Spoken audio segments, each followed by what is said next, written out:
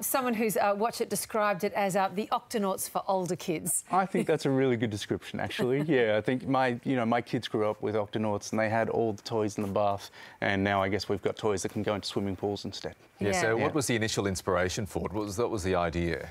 So I started off writing Star Wars, originally writing Star Wars comics, and I had a very young child, and I realised very soon that he couldn't read them. So I was like, look what Dad created. Look at this Jedi being stabbed through the head. Yes. And, oh, why are you crying?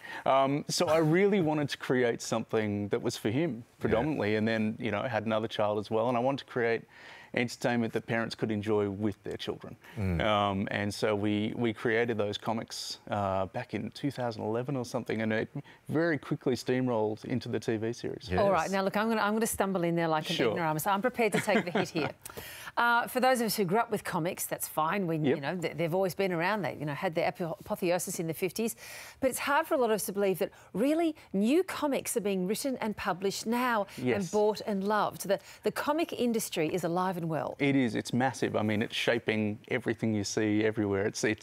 It's shaping gaming, it's shaping the programming. Yeah, if you look at any movie right now, and, I work for Marvel, I write X-Men, I write Wolverine, I've written Spider-Man and Iron Man and things like that, and you go to the movies right now and that is the box office. And you have conferences like this. What are we seeing, Tom? So this is a convention. These are amazing things that happen all around Australia, all around the world. You're probably seeing footage from Oz Comic Con, which is happening this weekend in Melbourne at the Exhibition Centre. And it's just a fantastic day for families, for fans, everybody to come together and just embrace their fandom. And it's a really welcoming environment for everybody. It's a great chance to show you can meet Sylvester McCoy. That was the guy on stage then. He's a wonderful guy. Yeah. And it's a great chance to showcase your wares. And speaking of which, The Deep has been picked up by Netflix. That's right. Congratulations. Oh, thank you very much. Yeah, no, we were on our second season of Netflix in the States. We're on BBC in the UK, and we're on in 160 territories or something around the world in all these different languages, which I don't understand and I've never visited, but I'm glad my creations have gone on there. Yeah, it's great. What's the change? What's the difference in terms of creative construction and I guess narrative construction, moving from the printed page, the comic, to the animated series? Look, there's just a lot more people involved. So, and when I'm writing comics, it's usually myself and editor, the artist, inker. And so it's a very small thing, and you tend to have a lot of control, whereas once we get to something like this, this is animated in Canada, we have pre-production in Australia, we have voices in Canada, and we've got partners in Germany and LA and France, and suddenly it's this really big thing. The animation world is fascinating, isn't it? In that there are these focal points, these hot centres of where animation is done particularly well, some in Asia and, as you say, in Canada as well. Can Australia ever hope to, in terms of production, kind of reach that level as well? Without a doubt. Easily. I mean, we have fantastic creative minds here, some really good energy and really good talent. And yes, I think we absolutely can be on that stage very, very soon. You're the creator of the Injustice Gods Among Us series. Yes. It's 10 to 9, so most of the kiddies have gone to school now. Oh, good. We can speak about this very dark version of the superhero story. Superman is encouraged to kill his wife and son by the Joker. He, in turn, kills the Joker. Superman becomes this maniacal despot. Yes. Metropolis is nuked.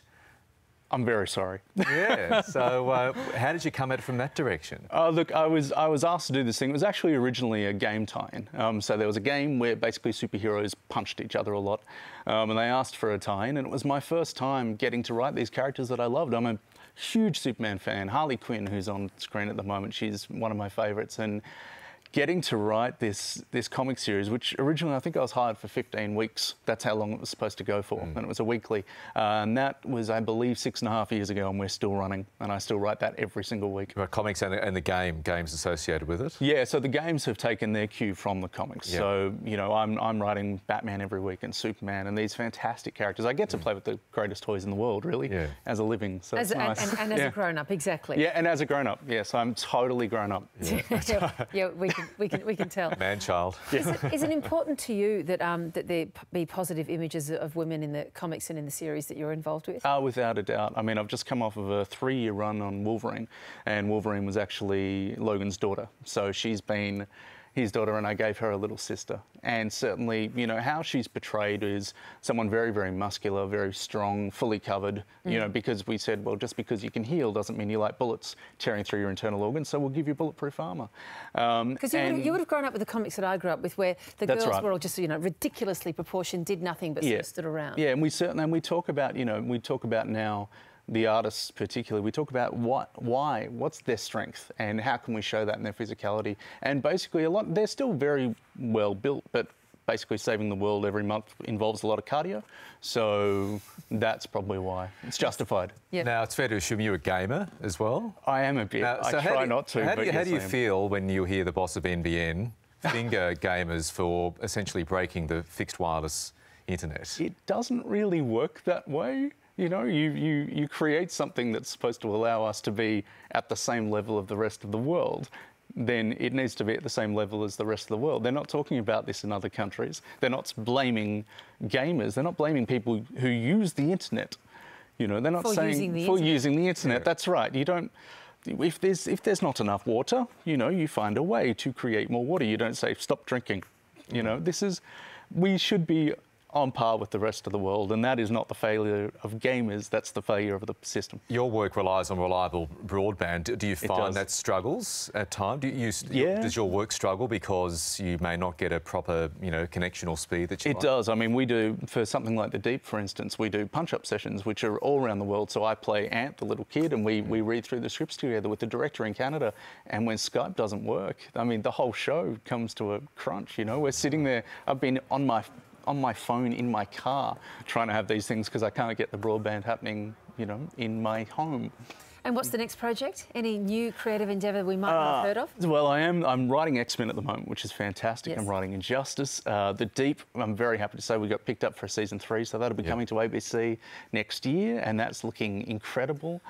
And I'm always doing lots of other things that I'm not allowed to talk about, which is sad. And before we let you go, and spoiler alert, the ending of The Avengers, what did it mean to you? What did it mean to me? What's the significance? It's the big discussion around the world of what that ending actually meant. I don't want to spoil the ending for anyone who hasn't seen it. Look, I think this is our Empire Strikes Back. For my son, who's 12 years old, this is his empire. He has to sit there and watch something that's really conflicted and a bit heartbreaking, and he has to hope that his heroes somehow survive this. And I'm all there for that. I think I'm happy to torture a new audience. It's good.